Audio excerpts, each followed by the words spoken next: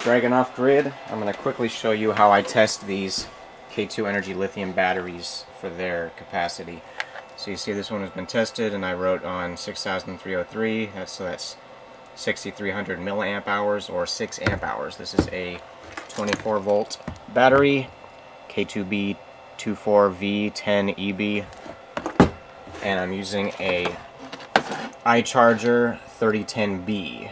So what the 3010B is it can charge, discharge, and balance a lithium battery with up to 10 cells in series. So that's what the 10 stands for. It's a $200 charger. And you can also connect it to a computer, which I'll show you actually need to connect it to a computer, and it has a readout. So this tells you right now I just tested this battery again, and it tested at 6195.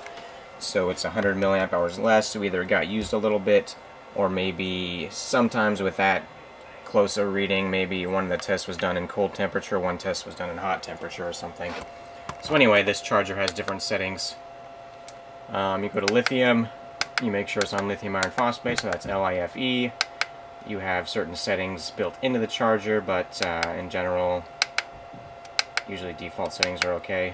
So we want to move over to, first you will need to regular charge it. This battery's been discharged. Sometimes I charge them at 1 amp, but 1.5 is adequate. You don't want to charge it too fast because you want to make sure it pushes all the juice it can and gets you a full battery. So 1.5 amps, and this is 8S battery, it's 24 volts, so that's 8 lithiums in series. You hold this, it starts, charges it up, so that's 1.5 amp hours. These are rated at, not 9.6, so if they're good, they're, these are used, so the good ones are rating about 8,000 or more. The really good ones at 85% life left, so that would take like 6 hours to charge it. And I like to trickle charge because I want to make sure it's pushing this battery to its full capacity. You charge it too fast, it's not going to put all the juice into it. So at the end of that cycle, it'll stop. It'll say done in the corner, and it'll also show on the display here if you're connected with USB and got the software installed. After it's charged, you're going to go, to DCHG, discharge cycle, and I discharge test at 3 amps. So a good battery with like over 8,000 amp hours is going to take about 2 to 3 hours to do that discharge test. So as you see, you do discharge, and it also does regenerative discharge. So these are actually coming from my own 24 volt bank of these batteries. That's where it's getting the juice from. So it's actually going to restore that energy it's pulling from this back into my battery bank, the source supply that feeds into the charger. So anyway, you see, since the battery was drained, its voltage is already low. Normally you'd see the battery around in the 26 and quickly get to 25 during the discharge test. And at the end of it, it'll say done, and it'll have your reading there. But also a thing to watch out for, most of the time these batteries will cut off at the low voltage, and I have it drain all the way, so it does cut off to make sure I get a full capacity reading. And that is the main reason to have a computer attached to it, because the screen cuts off, you're not going to have a reading on the screen of the charger. But if you have it on the laptop, you'll have that reading right there. It'll be at the bottom. And I think that's how you test, that's how I test the capacity of these K2 Energy lithium batteries. And this one is quickly going to shut off here because it's already low. It was just did a full discharge, so when it gets down to 22, 21, that is close right there. It's not going to get much. But it looks like it might be pulling another 100 milliamp hour out of it, which would explain why the test reading read 100 milliamp hours short. And you want to make sure these wires are thick as possible. You want to make sure you have high quality banana plugs. Like, I think this is 12 gauge wire. And you can get some cheap ones like this. You don't want this kind of banana plug. This is flimsy, and it won't even hold tight in the ports here. It'll be loose. It won't have a good connection. You're going to get a bad reading. It's not going to charge and discharge correctly. So as you can see, it is going to shut off soon and give you like a 100 amp hour reading. But that's basically how you do it. If I wait here, it might cut off for you guys.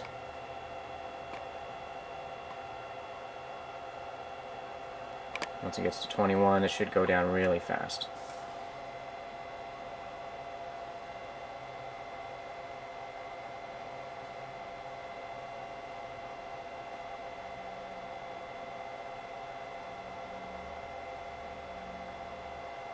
Yeah, you see it speeding up. Now I can test the voltage at the terminals and show you guys. There's a slight difference.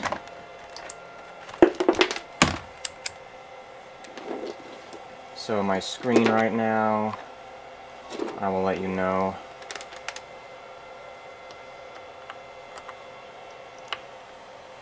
This is 21.52. That's actually like spot. It's just pretty close on. It's only 0.02 off. It's usually more off than that.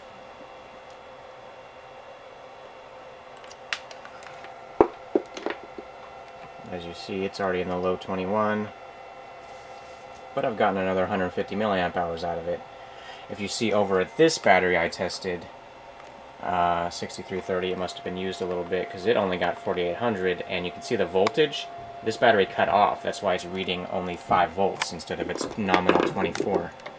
So if I test at these terminals when this battery's cut off, it's reading, you know, here it's reading 3.4. And as you can see, this screen is now says done. It actually didn't cut off like this one did, and there's the reading on there. And this one is 3.4. Let me show you. If you grab a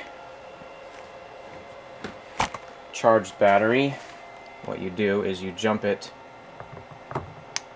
like that, and now you'll have a, normally you get the voltage back up to a resting voltage.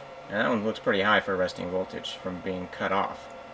It's interesting, these batteries might have an issue where they cut off prematurely, it looks like.